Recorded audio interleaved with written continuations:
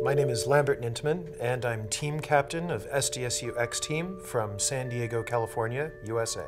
When I was 12 years old, I was diagnosed with Hodgkin's disease. At the time that I received chemotherapy, they actually used mustard grin, which is liquid mustard gas, which is what was used in the trenches of World War I. Within a week of being diagnosed, the cancer had metastasized through my entire neck and torso. It was really that difference of a week that changed everything, because back in the mid-'80s, a cancer diagnosis was usually a death sentence.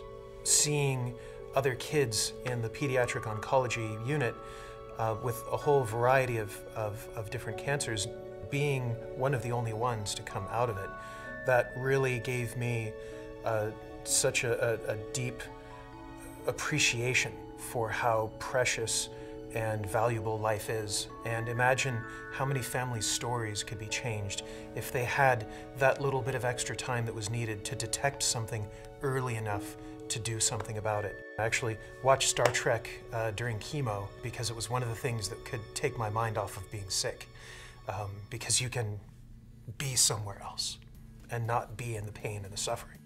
I, like probably every other Star Trek fan, had an idea of how to make a tricorder happen. And the day that I was accepted into the MBA program at SDSU, I discovered the Qualcomm Tricorder XPRIZE. It was the planets aligning. It was at that moment I said, well, of course. And this is when I can do it, and this is how I can do it. And from the second I stepped foot on campus, I started working on building SDSU X-Team.